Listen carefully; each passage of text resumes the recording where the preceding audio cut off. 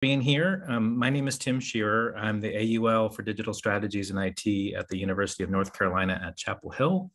And I've been part of the Fedora world for, since probably 2008, where we started to use it for our repository systems. I've been on governance for a while, and I'm currently the chair. And I'm here to talk about Fedora, specifically about Fedora 6, but also about some of the work we've been doing to tap into the community and do strategic planning as well.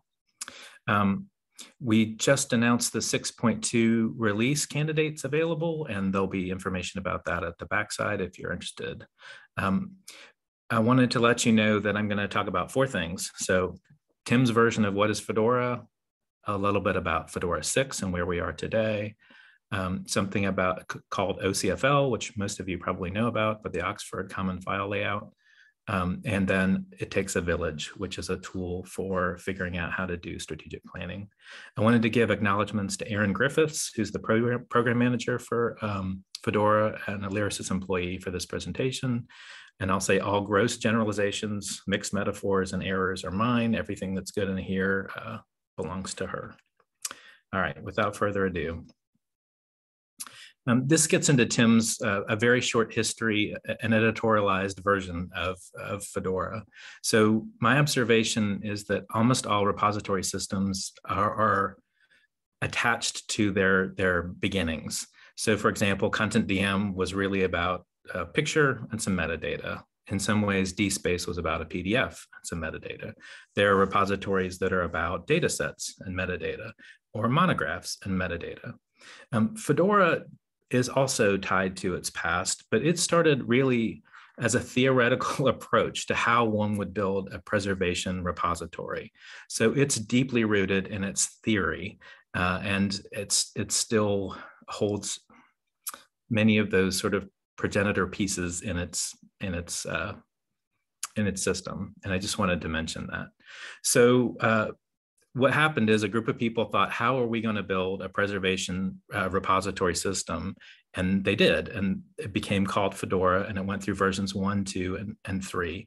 In 3, I think it really stabilized. It became a part of a lot of preservation programs at institutions globally, and probably that's where the greatest install base happened, was at Fedora 3. And when it got there, it was really great at being modular, agnostic, and open. So by modular, what I mean is that you can put pieces together and build your own. It's not unlike Lego. The problem with Lego is you have to have a plan or figure out how you're going to build things. It's agnostic in the sense that it doesn't care what objects go in it. You can put a PDF in it, you can put a movie in it, you can put a data set in it.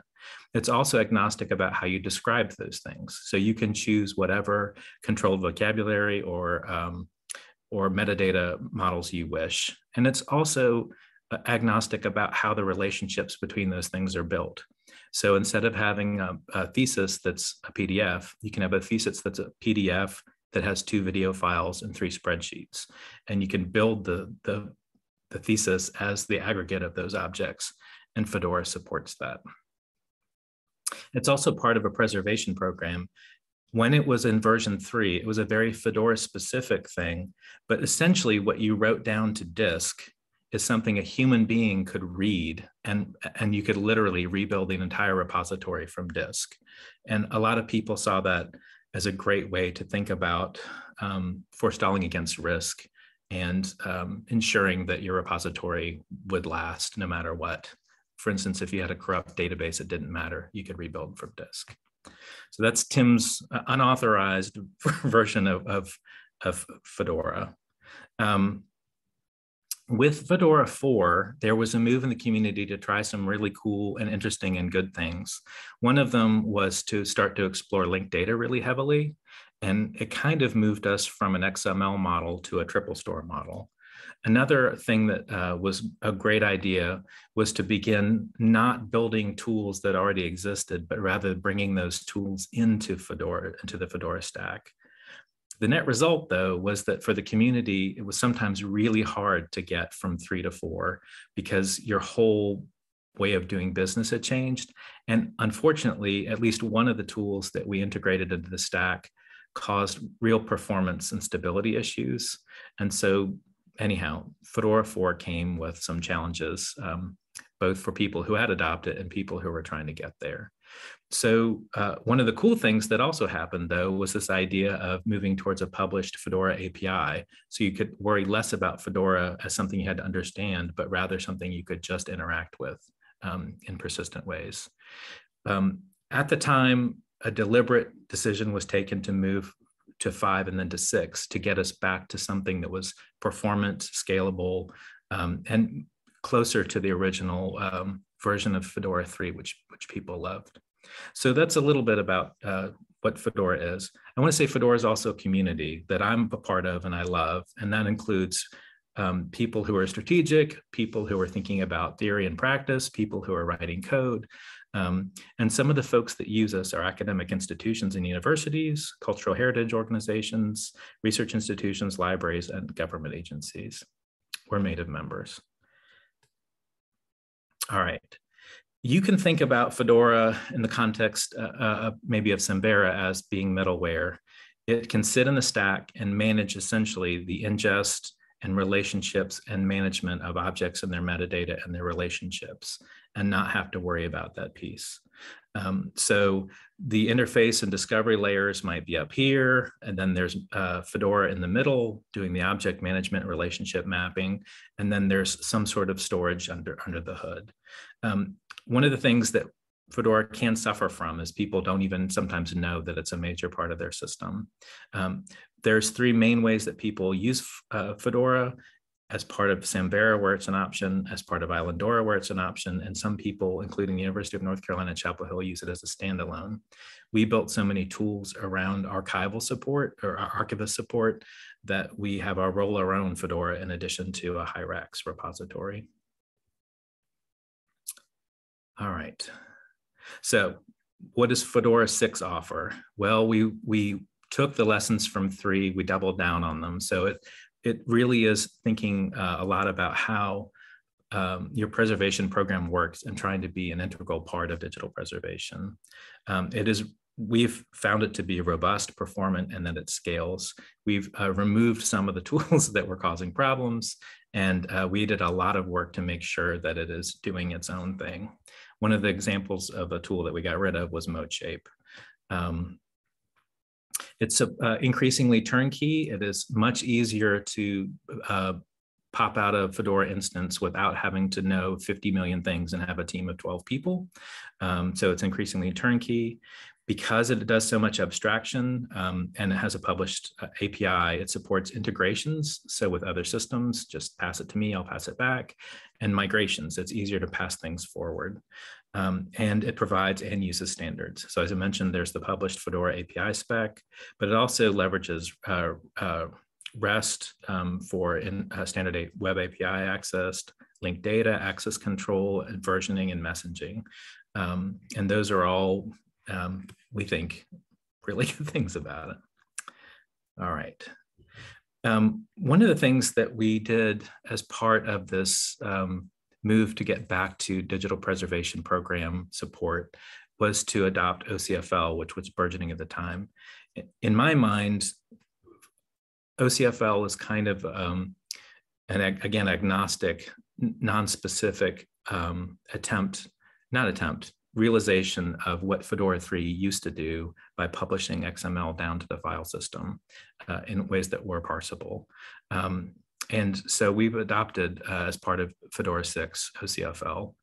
I want to give props, and people on the call may want to add to the chat other folks who deserve credit for this, but the editorial board of OCFL has included Andrew Hankinson, and currently also from the Bodleian, and currently has Neil Jeffries from the Bodleian, Rosalind Metz from Emory, Julian Morley from Stanford, Simeon Warner from Cornell, and Andrew Woods from Harvard. And I think the community owes them a debt of gratitude. I also want to mention Peter Winkles for his work as well. So what does OCFL offer? Well, it offers an abstraction between the repository management system and the storage under the hood. It produces parsable, structured data that a human being could literally read if it was printed out and understand what the repository was, what the objects in them were. It offers robustness, there's checksums, and all the things that you would hope for to mitigate against risk of data loss, data rot, something inadvertent happening, being able to get back. It offers versioning, and it offers a really elegant version of versioning in that every change that happens can be trapped, but you only have to trap the diff. You only have to trap the part that changed. So for instance, if you had a PDF that never changed, but you changed the author, I don't know, the school's name changed, those changes are trapped, and you can walk forwards and backwards, but you don't have to rewrite the PDF file. It offers storage diversity because it's agnostic. It doesn't care what you put under the hood, including a networked file system, an attached file system, or cloud. And it's complete. It's a whole package. You should be able to recreate your repository literally from OCFL. It's a super cool thing. If you don't know it, I hope you'll check it out. All right, some additional features that I want to mention about Fedora 6. We've put in performance monitoring, and this actually in some ways is a byproduct of making sure that it would scale. We wanted to know when we were building the system how it was doing. And so now people can benefit from the performance monitoring. People also asked for simple search. They just wanted to be able to peek around and see what was in the repository. That's been added. And there's a whole huge effort supported in part by an IMLS grant to look at version migrations.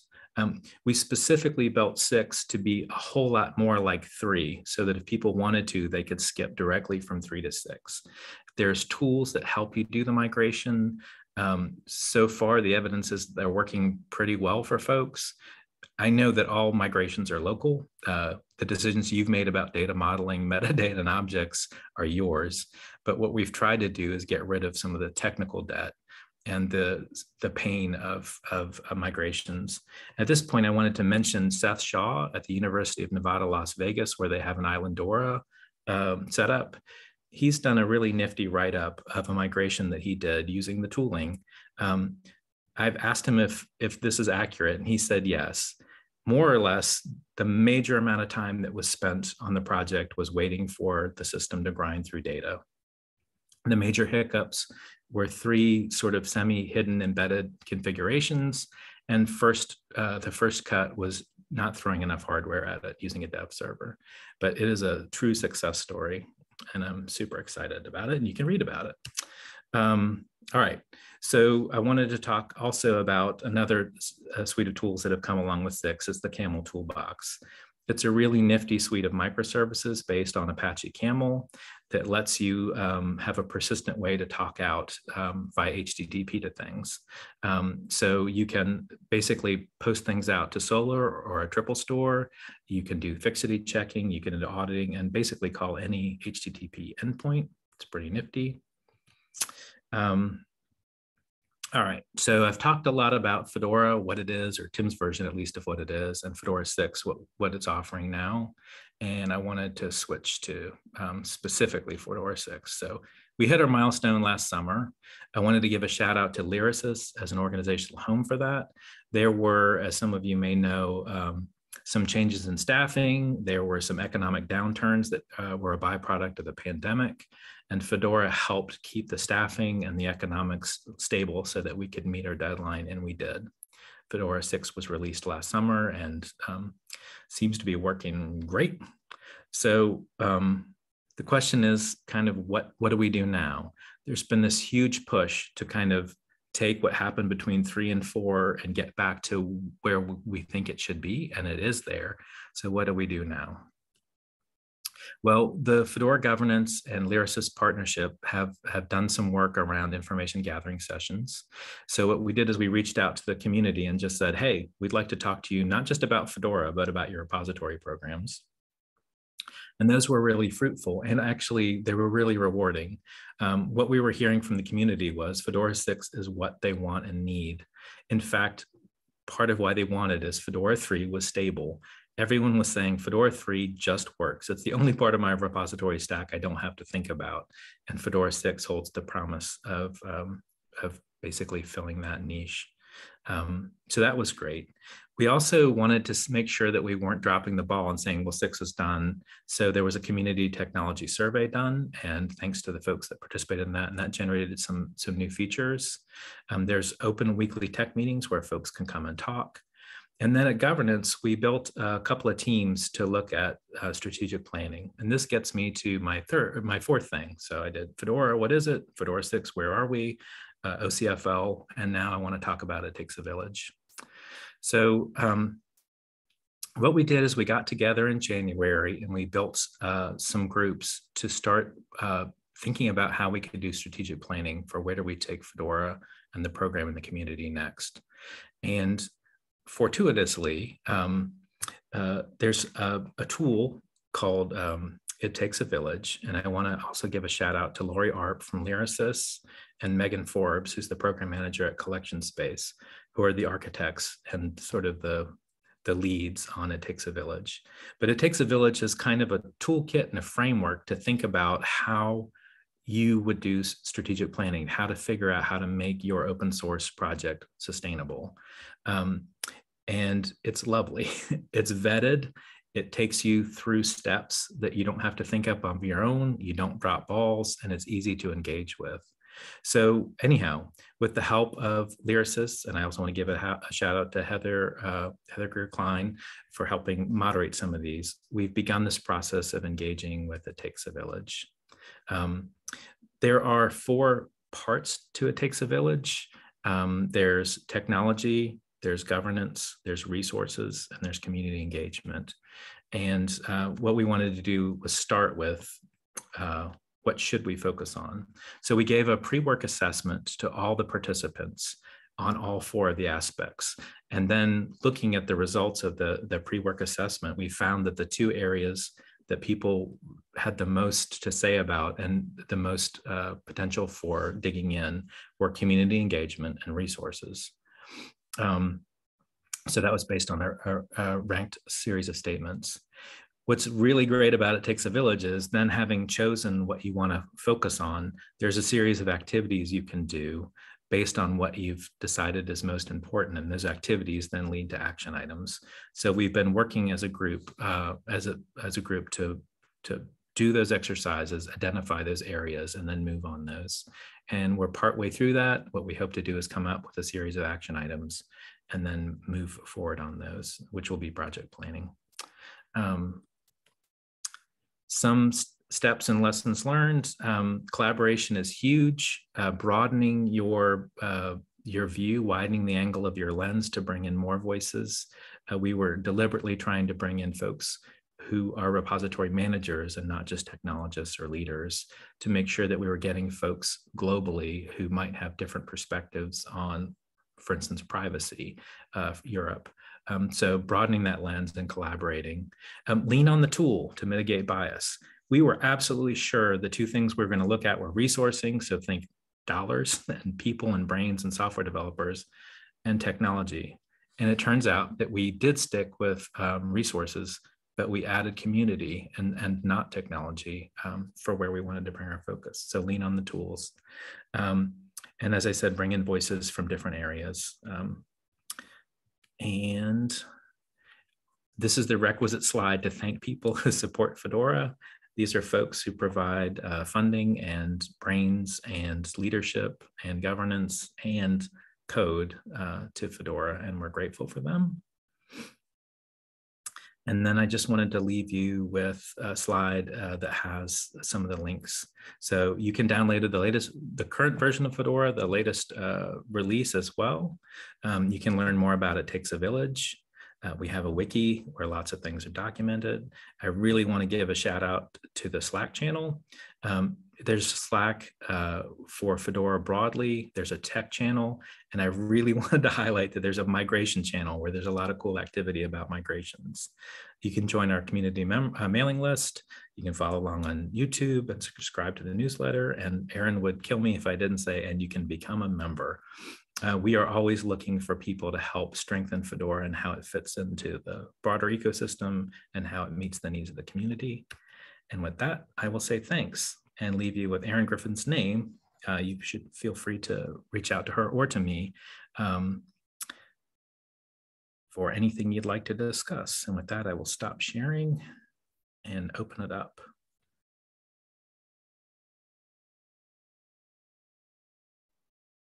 Thank you, Tim. That did fill out our morning time slot. So if there are any questions, I'm sure Tim would be happy to follow up in Slack. Yep. I will be back here on the hour, so we'll take a 10-minute break, and I'll see you all in just a few. Thanks, everybody.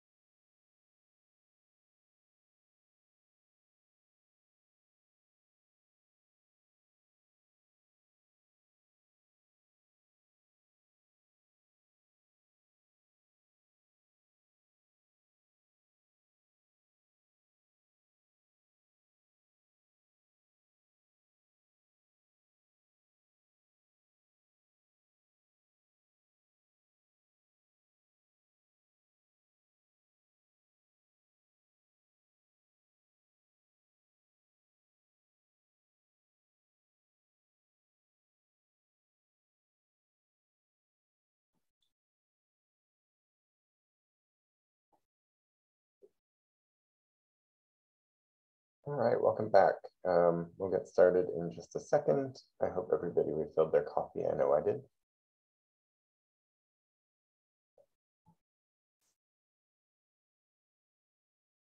And we'll have some interest in working group updates. I think first up is Anna Gosselin with the University of North Carolina, Chapel Hill. You ready, Anna? Yes, thank you.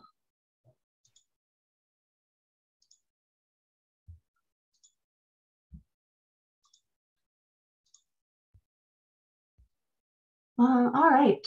I am Anna Gosselin, and I'm from University of North Carolina at Chapel Hill. I am one of the co-facilitators of the Samvera Metadata Interest Group, along with Nora Zimmerman from Lafayette College. And I'm just going to be giving a very brief update today on SMIG for anyone who's interested in getting involved or any newcomers to the community. SMIG meets on the 4th Tuesday of the month from 2 to 3 p.m. Eastern via Zoom. And our calls usually average about 10 to 15 participants. Our next meeting is on Tuesday, May 24th, and we can be found on Slack in Samvera's metadata channel. Our wiki includes information about the group's current activities and meeting information with notes and connection instructions. In January of this year, we held a roundtable discussion on metadata for diversity, equity, and inclusion, where participants from several institutions shared their work on harmful language and content statements, as well as reporting workflows. So thank you to everyone who participated in that discussion. The notes are available on the wiki, and we hope to hold more discussions later this year on additional topics. SMIG's goals include identifying models that may help community newcomers, providing support and a place to ask questions, and providing ways to share work. So we hope that you'll consider joining us. Thank you.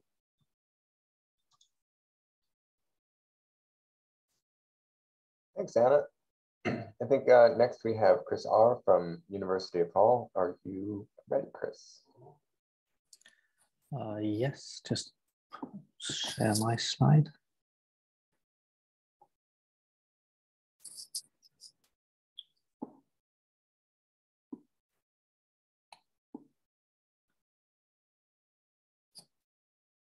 Okay, so I hope you can see that. So welcome to a brief update from the Samvera Marketing Working Group on what we've been doing recently. So as Anna has just done, a quick recap on the Marketing Working Group itself. We meet every fortnight at 11:30 Eastern Time on Wednesdays. So the next meeting is on May the 18th, if you'd like to join us. We have a Slack channel, which we use, and we also have a wiki space, which gives you a record of the meetings that we hold and also has some resources on it. For example, a Samvera leaflet and also the Google Slides templates and a couple of other things as well. And I'd like to give out a big thanks to the members of the group, Karen, Heather, Nabila, Alicia, and Charlotte, for all the help that they provide in informing our discussions around how we can market Samvera in different ways going forward.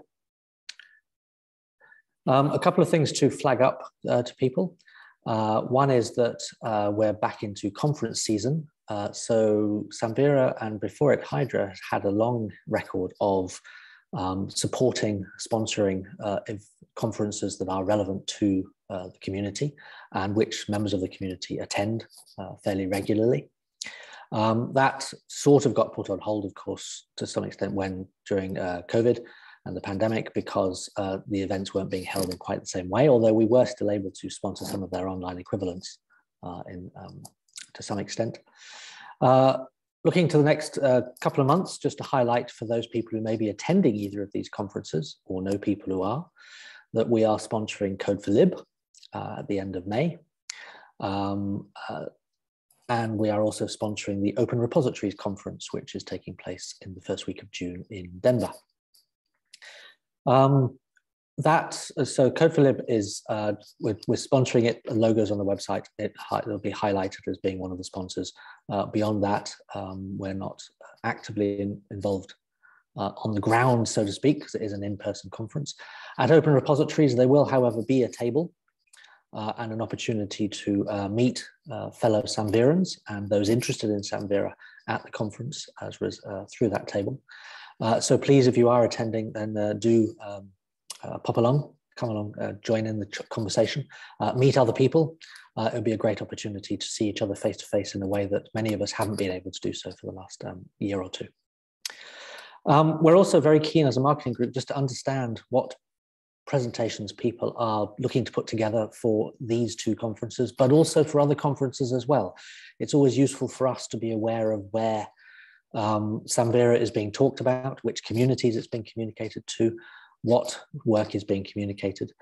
So if you are able to, then please do share via our Slack channel what you're presenting on. And then we can drum up some interest, and also it's useful for us to be able to showcase what is being presented. We also have, what I haven't put there is, but we also have a Samvera repository. So if you are giving a talk about Samvera, then please do consider adding it to the repository, because then it adds to the list of resources that we have as a community to help inform our own thinking, but also to help showcase what Samvera is and can be for others wanting to know more about it. And regarding the table at Open Repositories, come along, join in the chat. If you're also willing to help volunteer to staff the table at some point during the conference in order to act as that sort of focal point, then please do let us know. It'd be very helpful indeed.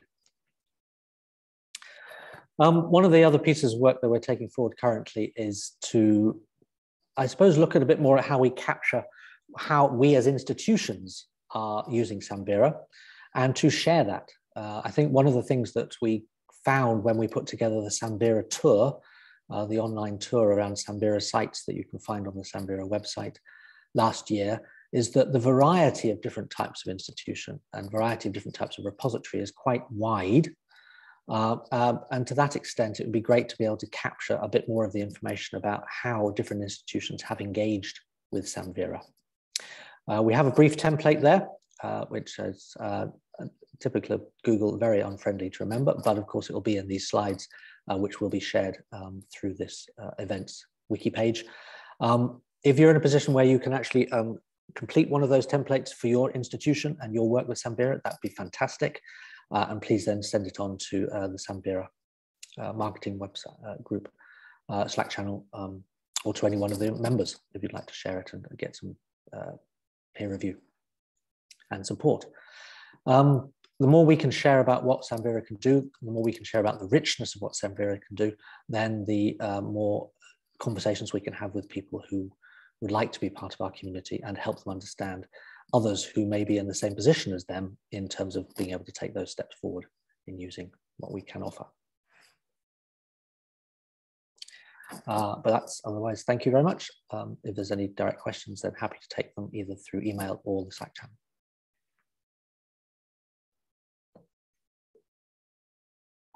We are making good time on these, so if anybody has any questions for Chris now, we could probably take them.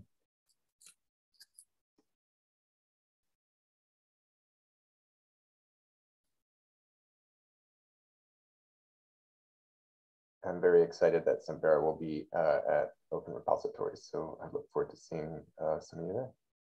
As will our full collection of hex stickers. So if you're short of any of those, then please come along, pick some up. We do have a question, Chris. Is there a preset template to explain Samvera to Open Repositories? Oh, I see what you mean. So I mean a slide that people can include in their presentations, I guess. Is that what's implied? Yes. That is what is implied. Yeah, no, fair enough. There isn't a current one, but we can certainly put one together for people and share it, certainly, yes. So yeah, thanks for the suggestion. We'll get that out as in due course. Okay, thank you, Chris. We can move along and we'll have an update from Heather Greer-Klein.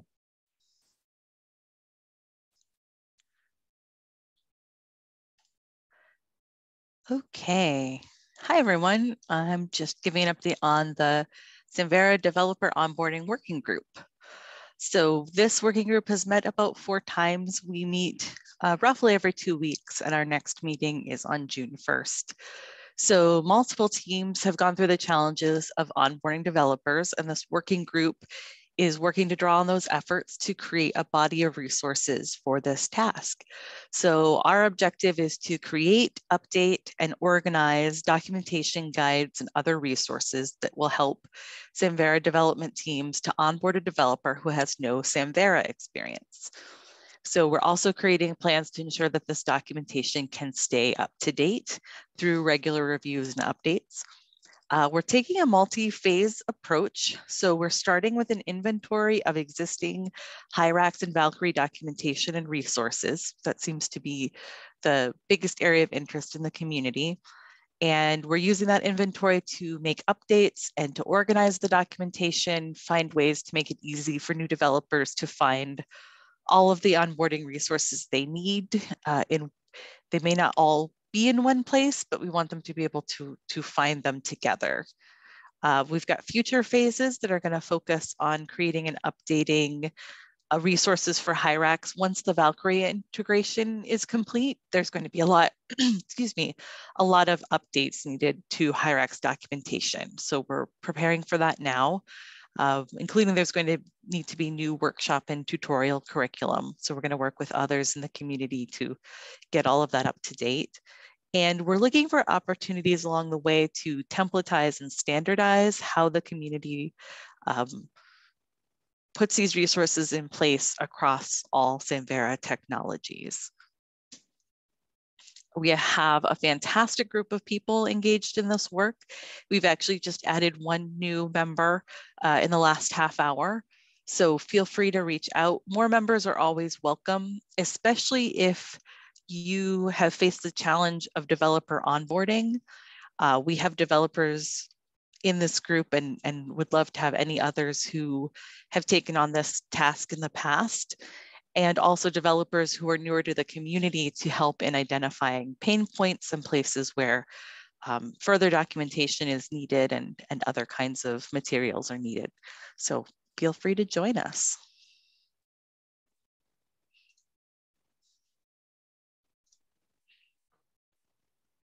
Thank you, Heather. And we can move along with John Cameron, who's got an update on the Roadmaps Alignment Group. Hello, I'm John Cameron, and I'm here to give updates on the Roadmaps Alignment Group. So the Roadmaps Alignment Group, basically is sort of like meant to be a group that comes across from many different areas in concerns of Samvera. Sort of got our charter here in very short form. But essentially, it's to try to get collaboration going, make sure that we're all on the same page and coordinate road mapping. So you can see the current member selection. We basically, part of the group is trying to make sure that there's wide sort of a set of people with interests in different parts of Samvera are represented here, with Heather, basically serving as the focal point as community manager. So our activities over the past, few months or so since our last Connect, we've been talking about the staffing needs assessment, which was a document that was just to help sort of foster some of the discussion around the Hyrax tech lead position. So shout out Nabila and some others who helped with that. But basically, talking about that position, thinking about what people wanted in the community. And then thinking about Samvera maintenance issues. So we do have a table, that's specifically just for maintenance issues. And right now it sort of looks like you'd expect with, Rails and Bootstrap upgrades and Blacklight.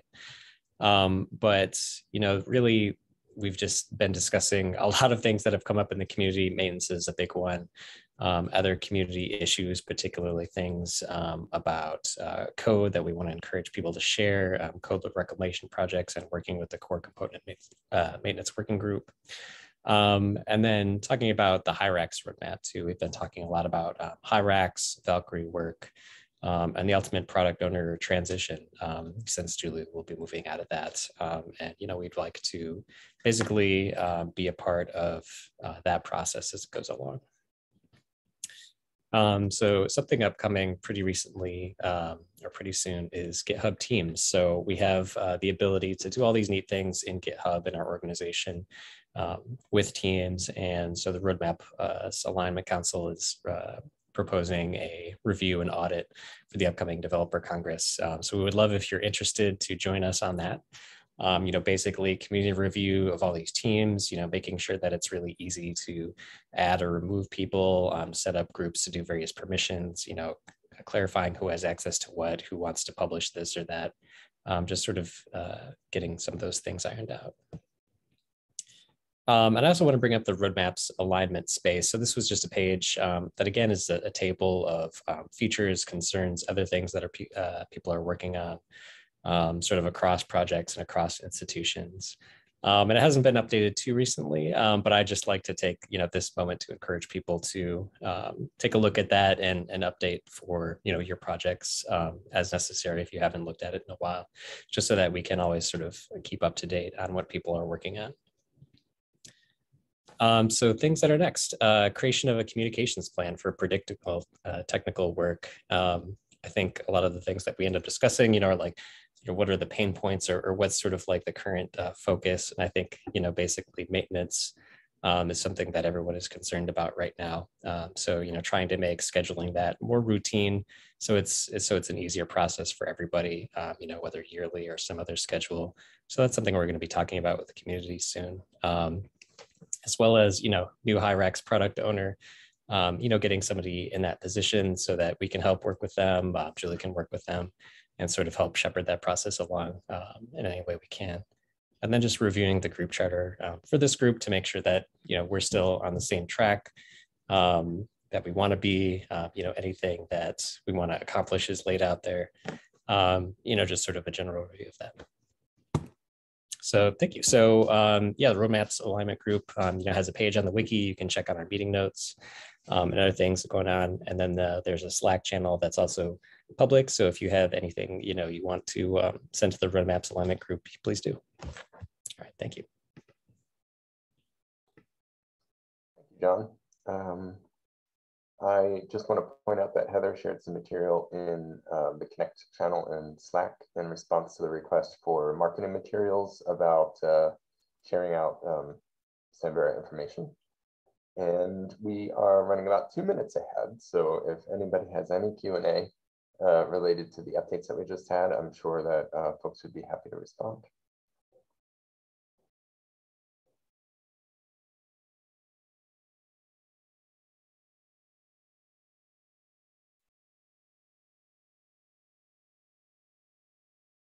While we kind of see if anybody has questions, I will just go ahead and introduce the next folks to make sure that they're lined up and ready to go, even though we might be a minute or two early. We are going to hear about the Schooley Gem for Google Scholar Indexing from Jody Bailey and Rachel Lynn at Data Curation Experts and Emily Porter at Emory University. And I don't see any questions. So is your group ready to kick us off with the next talk? Yes, I think so. Awesome, Jody. Go ahead and screen share if you're able. So Emily is going to share our slide deck. And okay, I think that is working. Yes, I see it. So I hope everyone else does. Looks good. Great, thanks. So thank you for attending our talk about the story of the new Schooley Gem for Google Scholar Indexing. I am Jody Bailey with Emory University, and I'm joined today by my Emory colleague, Emily Porter, and our external partner, Rachel Lynn, with Data Curation Experts. Please note that if you have any questions, some folks from the DCE team are on Slack and would be happy to help you or help you to answer your questions. So our story, you can go ahead. Yep, thanks. Our story has three major players. So my office, the Scholarly Communications Office, provides public-facing support for our theses and dissertations repository, which we'll refer to as ETDs. including helping users with deposits, extending embargoes, and other general questions. Our colleagues in library technology and digital strategies, represented today by Emily Porter, work closely with my office to provide tech support, and they serve as a connection between my office and DCE. Rachel Lynn represents DCE today, and we have a collaborative vendor relationship with them.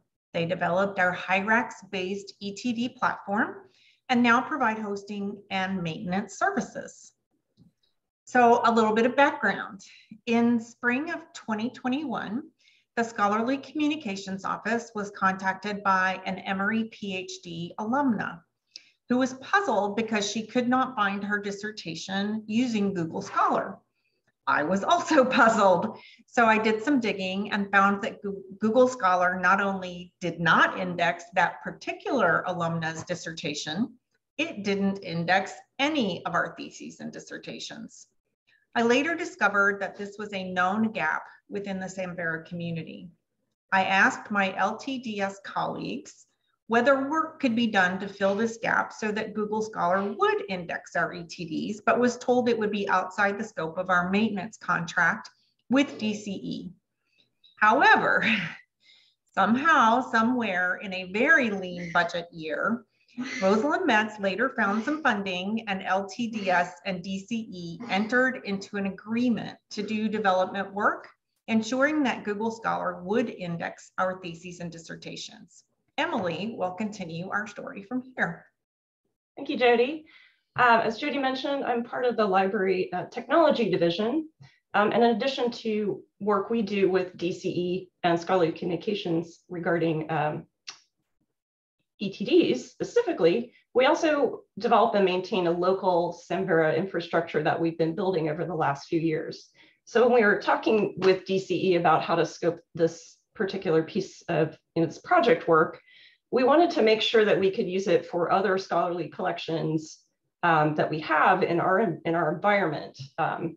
And we also wanted to build it in a way that we could share it back out to the community if possible. So you can kind of see a little bird's eye view of our Samvera infrastructure here at home.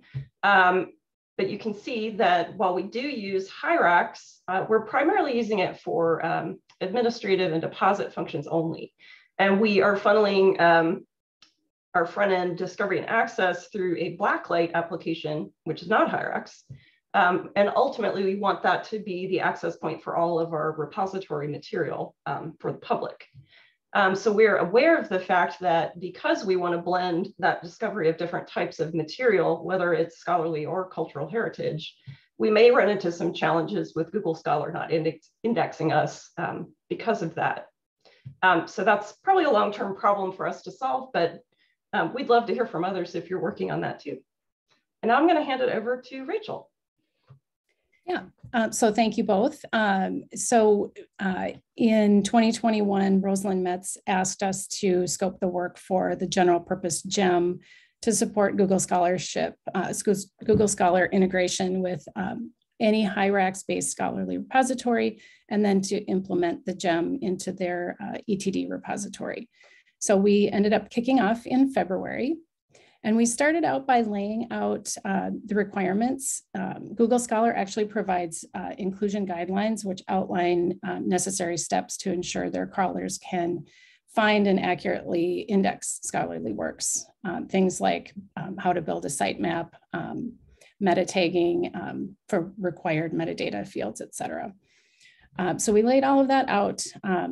And then it should be noted that Google really makes no promises about whether your site will be indexed or at the rate at which it'll be indexed. So, and as far as we could tell, we also they might not offer much support. So just to begin with, we had to set expectations up front that the definition of done for this project might look a little different than others where the proof is really in the working application.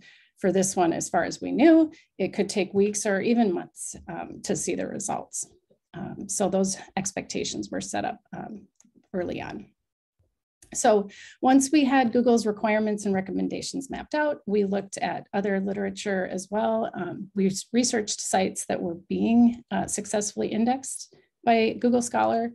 And we looked at specifically DSpace, Digital Commons, and ePrint sites for reference, specifically because they were actually called out by Google Scholar in their inclusion guidelines. So we used them specifically in addition to some other sites that were being indexed. Among other things, we looked at how they were implementing their sitemaps and which meta tag sets they were using. The solutions we reviewed used either some form of Dublin core meta tags or the Highwire press set tag sets, and often there was a combination used. And we decided to start with the Highwire tag set because it just seemed like that was the most compatible with our examples.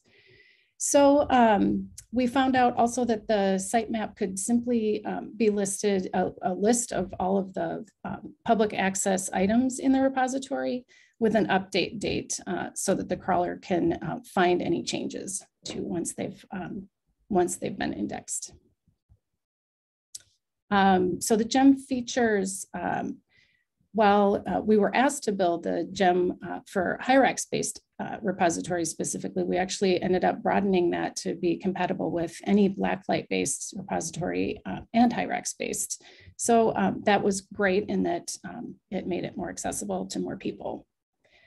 So the GEM is currently publicly available on GitHub, and it's been published to Ruby Gems. It includes instructions for creating sitemap like we have for Emory, and customizing metadata mappings to those meta tags. So let's see, are we, can you move forward one slide? Yeah. So here, you can see the meta tags that we used by going to an item page. So here is an item page for in the Emory theses and dissertations. And you can see that if you inspect the head element, you can see the meta tags and how we've mapped them here for Emory's site.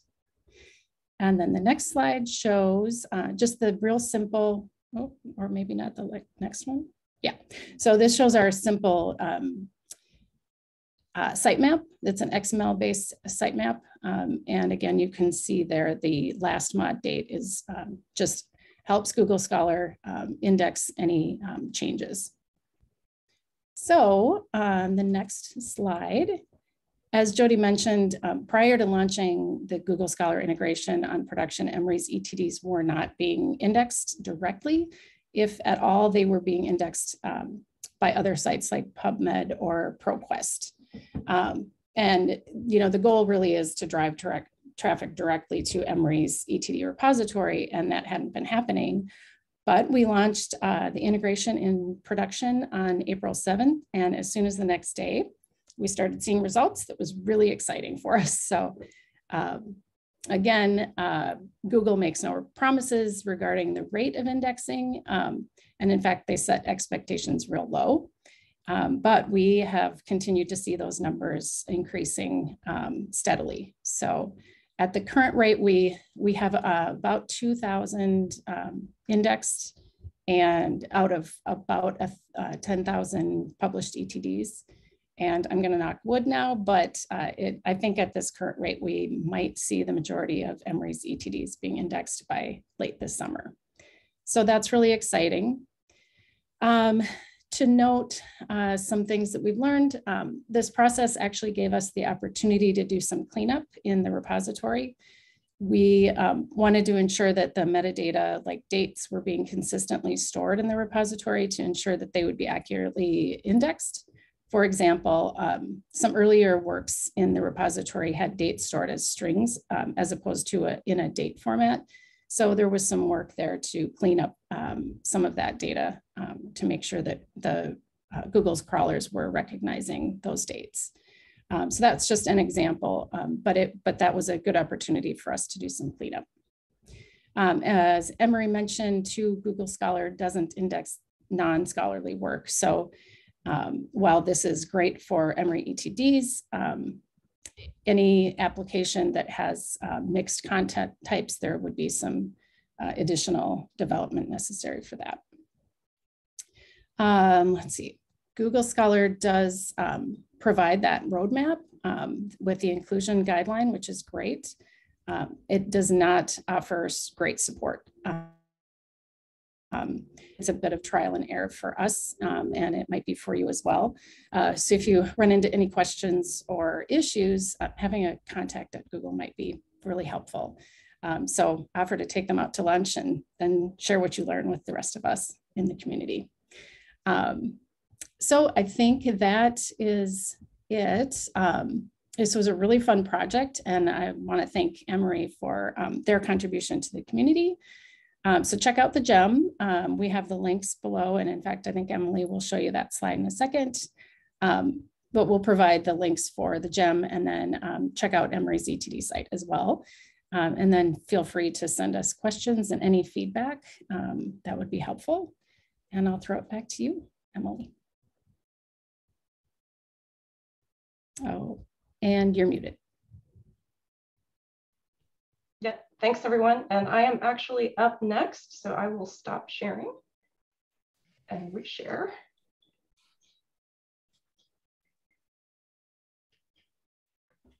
Let me quickly just update. I apologize for misattributing affiliations. I've updated Jody Bailey and Emily Porter with Emory, as you will have figured out by now, and Rachel Lynn is with Data Curation Experts. And as Emily said,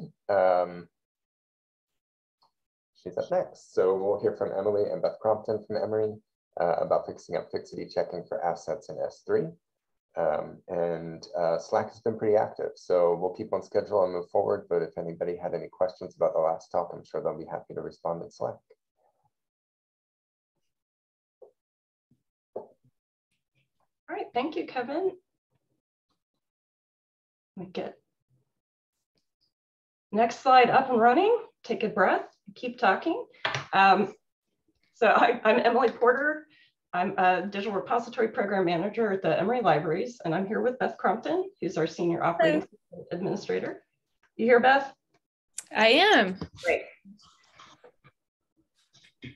So as others have done, I want to reference rather than read in its entirety Emory University's land acknowledgement, but this is included in our slide, and there's a link to it as well. So we're going to just kind of give a little tour of how we've done fixity checking in a couple of different ways over the last few years. And to start with, this is sort of an overview of version 1 and what we started with.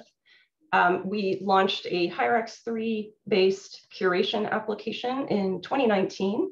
It has a Fedora 4 backend, but we do store our files externally in S3 rather than in Fedora itself. We also have a second bucket, which is a copy of the first as a second preservation copy. As part of our HireX ingest, all files that are ingested get a SHA-1 checksum, and that is what the Fedora Fixity service is using. And we've customized our application so that we can either kind of press a nice little button on a file set page to kick off the Fedora Fixity service for a single file set on demand. But we also have the ability to build up a queue and run a batch of file sets that haven't had a check in the last 60 days. We also have another preservation customization where we store those sort of outcomes of those check events as little sub-objects that get attached to file sets in Fedora, and they're also indexed in Solr so that we can do nice things like display them in the interface. So there's just kind of a little truncated screenshot of what that looks like for version 1. And it's also tracking the version of software that was used to run the check. Get the slide to advance. So version 1, it works. And we were pretty happy with it. It ticked a lot of the boxes. It did a lot of things, and it was a lot of work to get that up and running. But as our inventory began to grow and we're running more of these kind of bulk queued checks every few months, we started to hit S3 request throttling, which led to a bunch of false failures, essentially. So we had to kind of go back and rebuild the service so that it would only check one SHA-1 at a time. Unfortunately, that was taking about 30 seconds or more for each file. And as our inventory grew, and in fact, the last time we ran this particular bulk approach, it took over 4 weeks to complete, which is clearly not efficient, not going to work. Ingest and other background processes couldn't be run at the same time because we were experiencing degradation across all processes. And as I noted before, we have 2 preservation copies of files, but Fedora only knows about one of them. So that check is only checking the first bucket. And where we are now, we're over, well over 500,000 files in S3 × 2, and that's increasing every day. So Thinking Cat had some thoughts about what to do.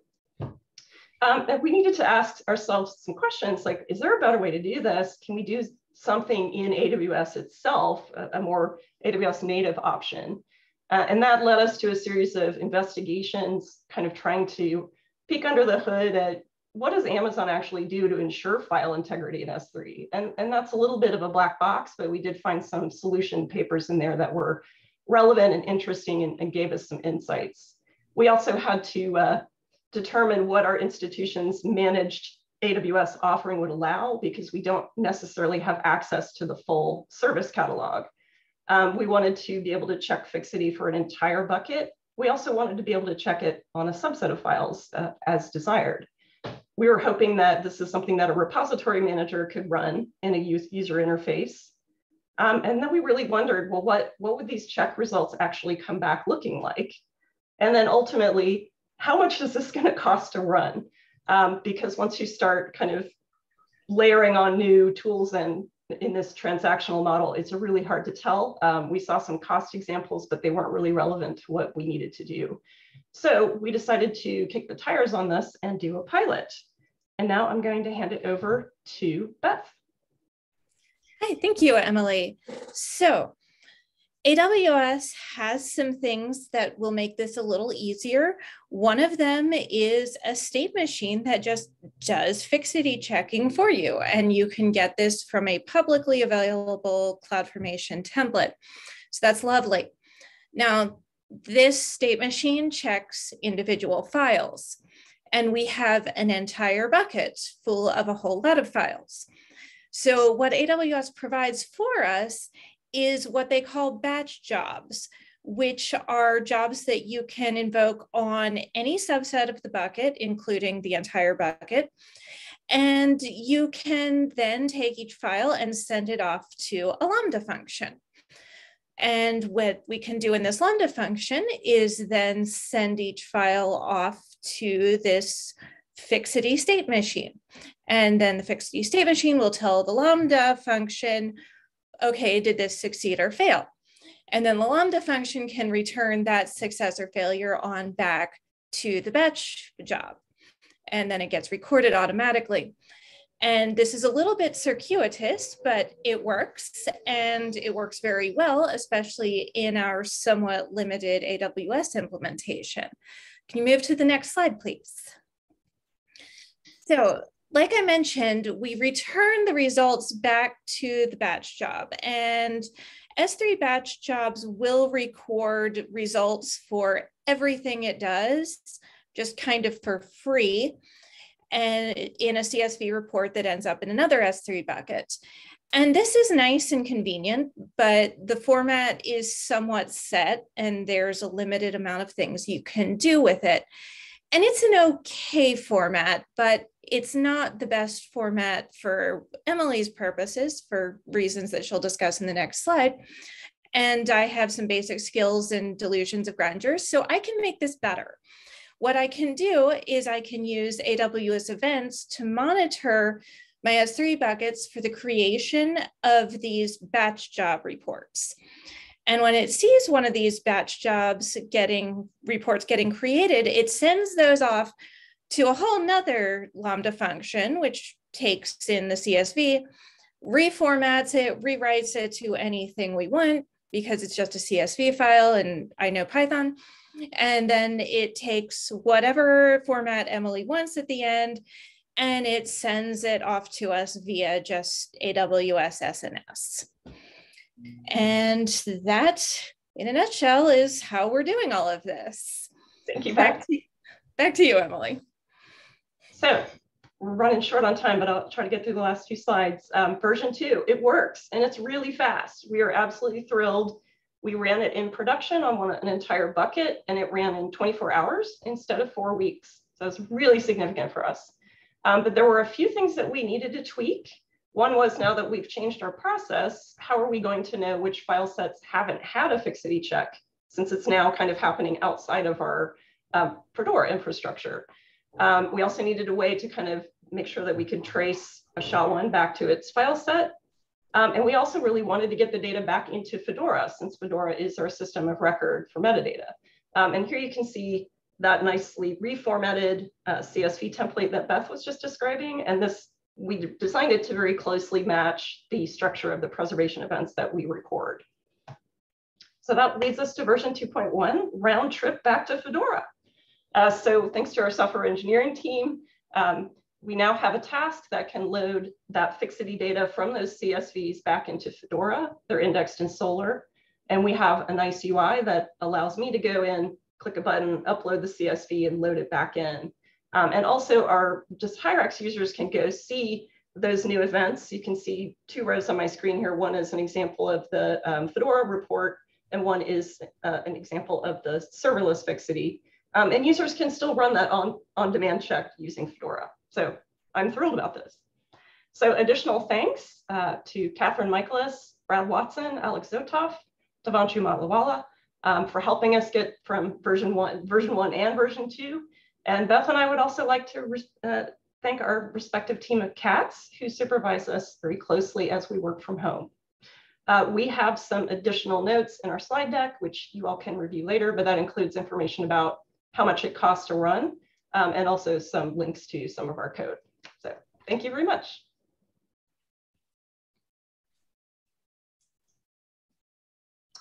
Thank you, Beth and Emily.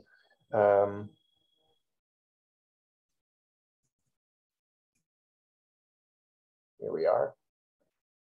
Up next, we're going to get a component maintenance interest group update from James Griffin at Princeton. Ready, James? Yes, I am. Thank you very much. I'm going to share my screen now. All right. So firstly, thank you everyone for your time. My name is James Griffin, and I am a research data infrastructure developer with the Princeton University Library. And I'm going to be just providing a brief set of updates regarding a newly chartered interest group, the Core Component Maintenance Interest Group. So just providing some quick details regarding contact information. I am serving as chair for this interest group. There are regularly scheduled meeting times weekly on Thursdays at 9 Pacific, noon Eastern. We are going to use the Slack channel component maintenance. There is available a space on the Confluence. And there has been a call for participation issued to the Samvera Tech mailing list. And I'm hoping that everyone who is interested and available can freely join us. Also, a quick note, I have scheduled the meeting time in order to ensure that everyone will be in the position to prioritize any discussion items during the regularly scheduled Samvera Tech call, which is held weekly on Wednesdays. So running through the objectives for this interest group that are scoped, the most immediate, highly prioritized issues are going to be Ruby 3 and 3.1 support. Some of this is underway, and there are outstanding issues on the appropriate GitHub repositories, as well as Rails 6.1 and 7.0 support. 6.1, there's been some progress and no support for 7 as of yet. We're also looking to explore possible extension into continuous integration support. There is currently a Samvera org for Circle CI, which is a preset set of configuration files. And there have been some questions regarding GitHub Actions, and we're open to these discussions. Also, if the resources are available, improvement upon documentation, inline documentation using tools such as Yard or RDoc or GitHub Wiki documentation. I'm not certain if that's going to be realistic to expect in the near future, but if there's a demand, definitely responding to those is appropriate for us. I would also like to propose that policy and guideline updates be addressed, possibly regularly scheduling audits for promoting components or just addressing security upgrades, say every 4 to 6 weeks or so, or maybe longer, depending upon what resources are available in terms of labor. Addressing policy regarding the publishing to Ruby gems. There's some inconsistency between the Ruby gems users, for example, owners here specified on the page for Hydra derivatives don't necessarily map directly to permissions that one finds on the GitHub Samvera organization. And also there are some useful gem security guidelines regarding whether or not a gem can actually be verified from a push by a trusted member of the Samvera development teams. Also just general GitHub organization membership restructuring, possibly in coordination with other working and interest groups. And again, I don't know if this is realistic for the immediate future, but perhaps accessibility and internationalization. I think that this might be something that's scoped for work beyond 2022 or maybe in late 2022 at the earliest, but just having some sort of general policy set regarding what would be aspirational might be ideal. And finally, I would like to also try and propose that more collaborative efforts be undertaken for component maintenance, really ensuring that our priorities will be aligned with the Hyrax maintenance working group. I know that there are a number of upgrades relating to Rails and Bootstrap where we should be focusing, labor there to assist with that efforts. Those efforts, excuse me, I think that should be really, really given full attention. Retaining some level of really regular attendance within the roadmaps alignment group. Those meetings have been very fruitful when I've been present. And try also to assist perhaps with the onboarding working group, just to ensure that the work that we're undertaking is inclusive for new developers who might be interested in joining sprints, but may not necessarily be comfortable or familiar with the Samvera stack or even Ruby or Rails, just ensuring that we have the proper measures in place to bring them into collaborative sprints.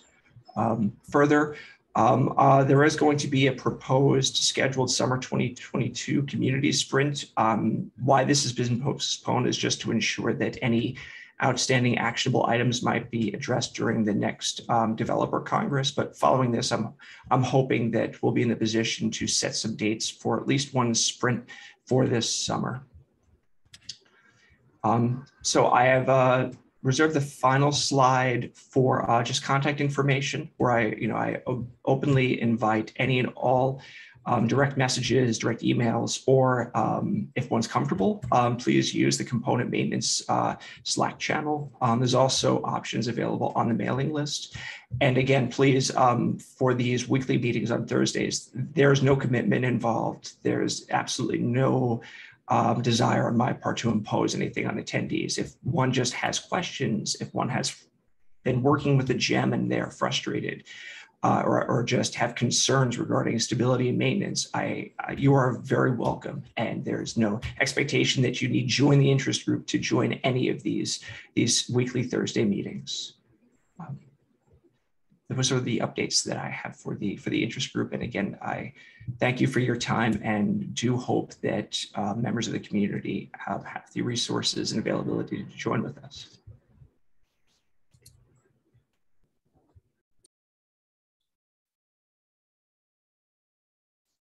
Thank you, James. I loved your message. Want to reiterate, don't feel like you have to be an expert or fully participate just to drop in on an interest group meeting. All right, next, Heather Greer-Klein is going to take us home with a look to the future. Moving forward together the next 6 months in the Samvera community. You ready, Heather? Yes, thanks, Kevin. One sec here. All right, there we go. All right, hi again, everyone. My name is Heather Greer-Klein. My pronouns are she, her, and I'm the Samvera Community Manager. I have been building this presentation as we've gone over the last 2 days. My goal is to sort of wrap up our time together with a look forward and sort of a review of the initiatives in the community between now and our next big event, which is on October, which is our in-person again, Samvera Connect conference. So I particularly want to share activities that are active and just waiting for you or your institution to join them, to get them completed faster, and to help us have input from a greater diversity of voices. So whether your institution is a longtime partner or you're here just getting to know Samvera, you are welcome to join any of our initiatives at any time to add some momentum to the next half of 2022. So just some things I wanted to share, some groundwork that we've laid in the first half of this year. The Samvera board unanimously passed a proposal to eliminate the requirement that all code contributors to Samvera Technologies and their organizations file a signed contributor license agreement.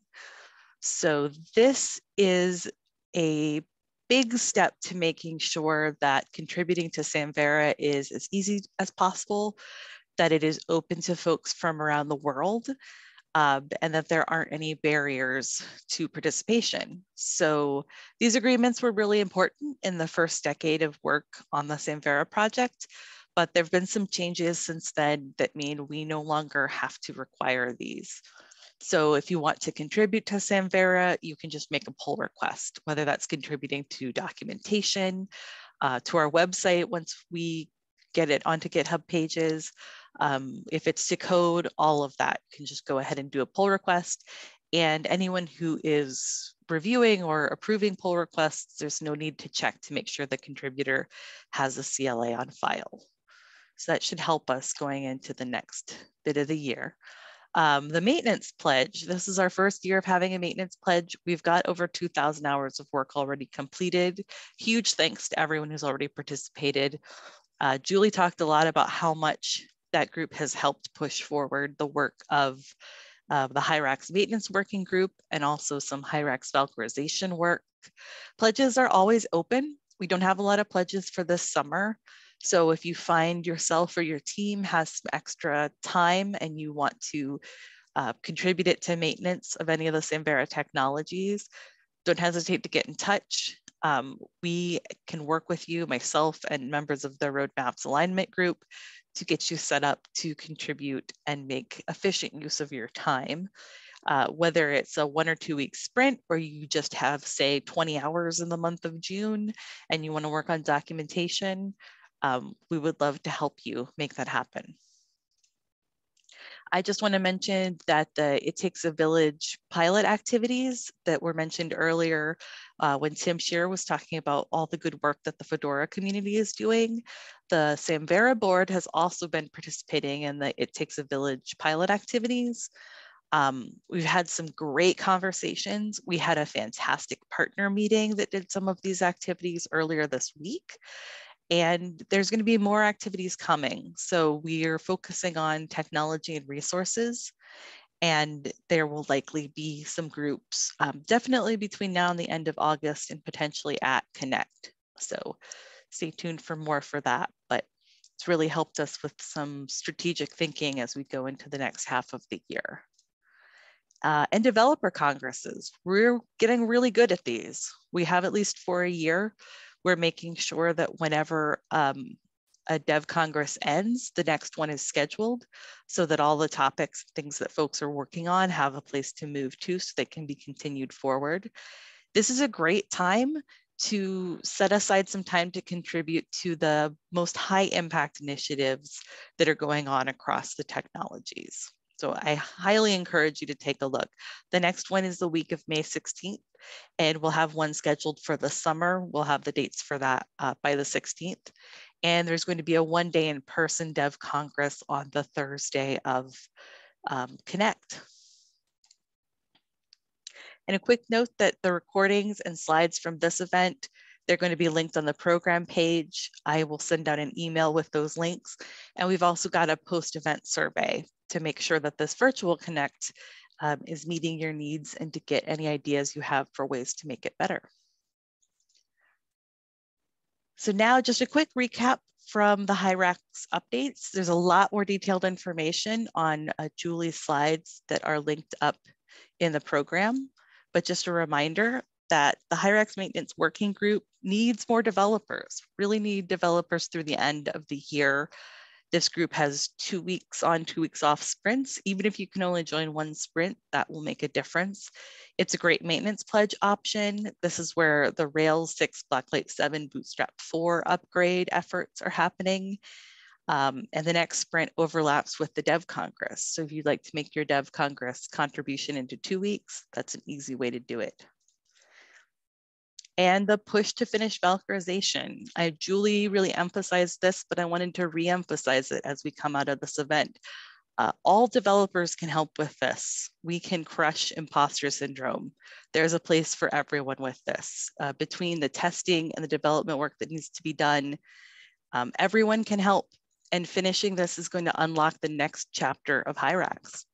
So it's a big deal. And there's great things that are going to follow, including the Fedora 6 connector, to point back to Tim's presentation earlier.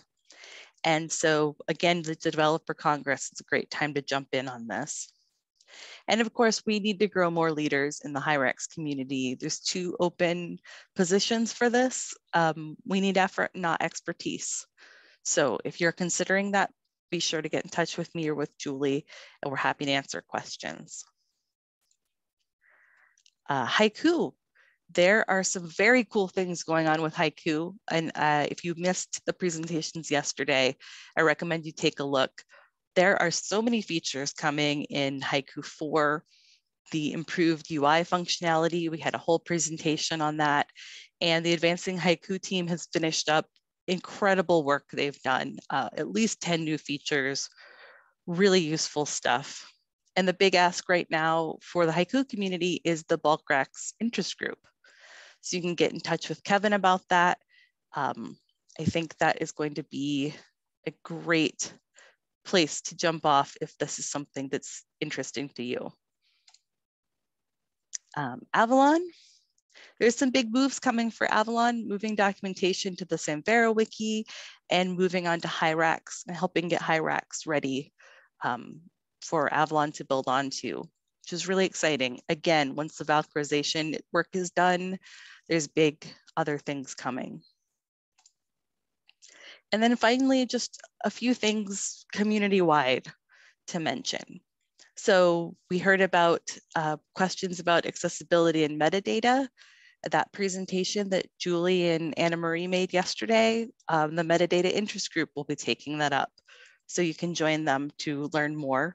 We heard from Paul about the Core Notify project. There's some conversations that are going to start happening for that.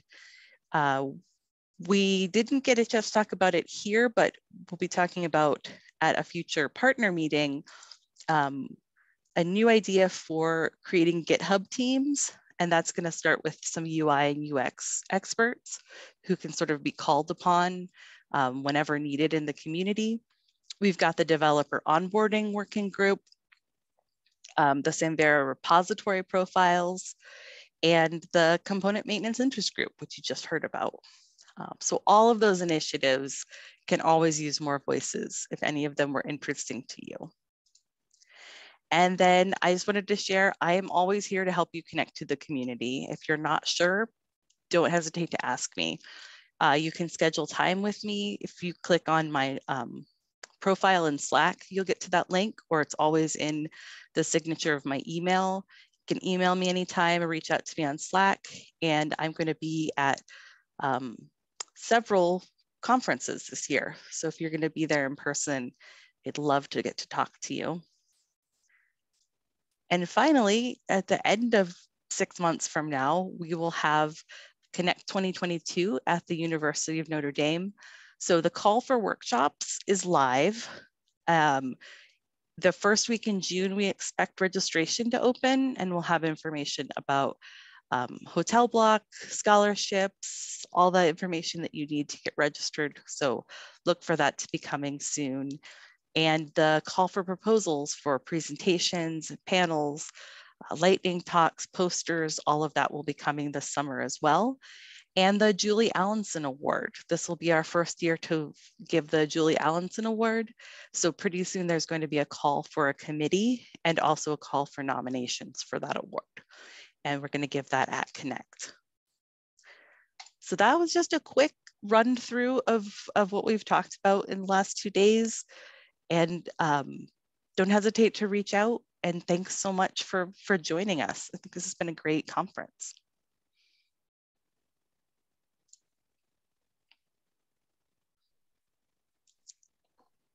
Thank you, Heather. I'll leave your slide up because it's, oh, okay. Your final slide was better than the one that we had in our deck. So put your slide back up there. Okay, and, I would do it. I just want to thank everybody on behalf of the Planning Committee for Virtual Connect, which is myself and Heather and Amanda Foster and Veronica Robinson. Thanks for coming and making this another success. And as Heather said, we look forward to seeing you in October, if not before then. Have a great afternoon.